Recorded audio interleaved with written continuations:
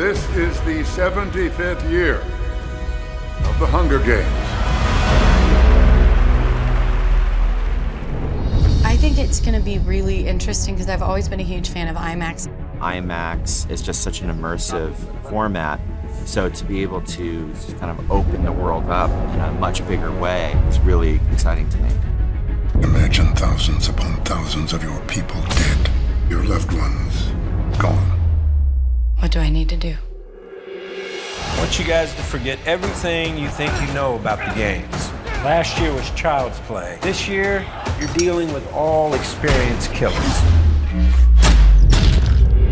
The scope of the film is just so much bigger this time around.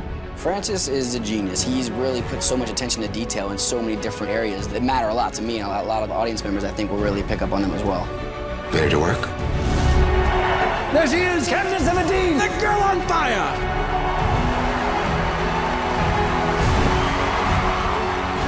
She's not who they think she is. She has to be eliminated. People want to fight.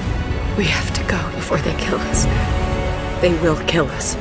We decided to use the IMAX thematically for the arena. We decided, you know what, we're going to stay scope all the way up until the moment she goes into the arena. And then as she's going up that elevator, that screen will open up. That is such an incredible moment to choose to go into IMAX when she's coming up out of this, because she's kind of seeing this new world.